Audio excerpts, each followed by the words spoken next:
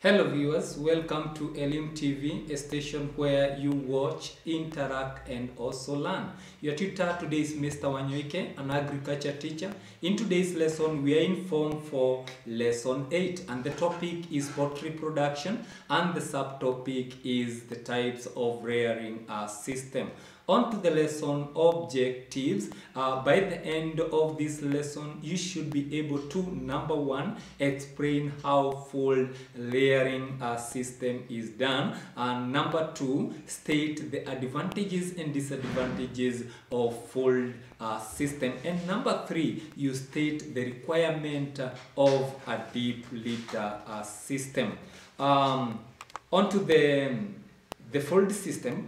You can see there is a house, a fold house system here, and you can see a third of it is sheltered, meaning that they will secure themselves during the night. That's where they normally sleep, and in the course of the day you can see 3/4 of the house is covered with wire mesh, and you can see the poultry inside, and this is where they normally take the feed from, and also where they normally exercise in the course of the day.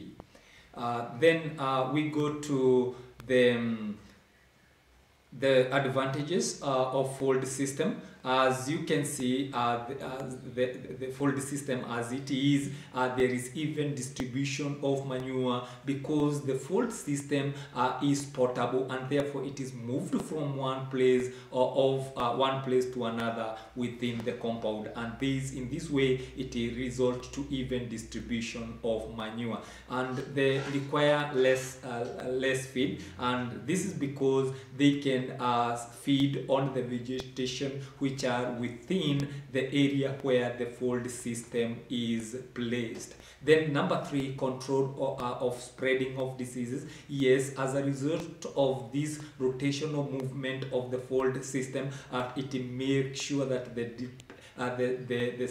diseases and the parasite are not accumulating in one particular region.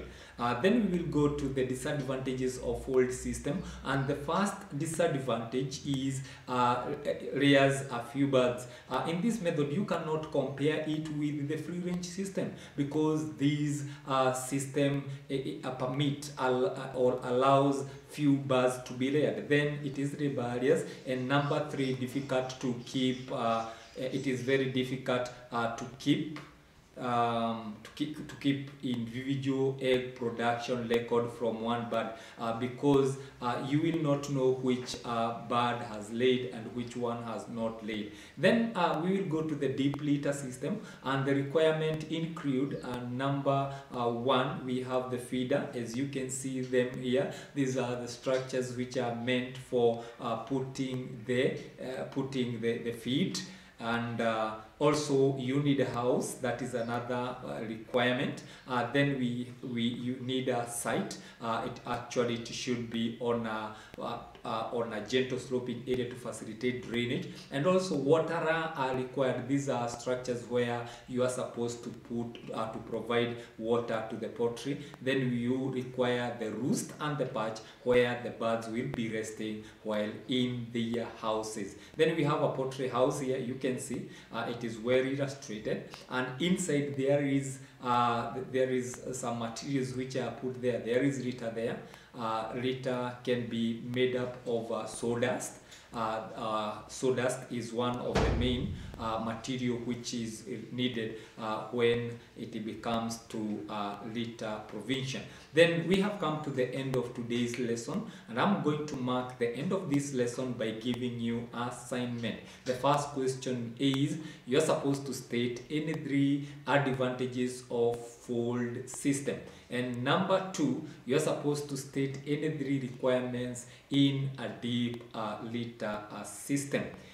Then for reference, you can refer from the secondary agriculture student book 4, and the publisher is the Kenya Literature Bureau.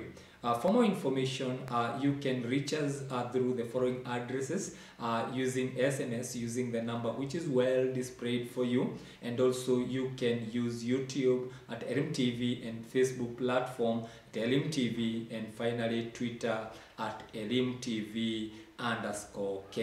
Thank you for joining me in this lesson. Till next lesson, goodbye.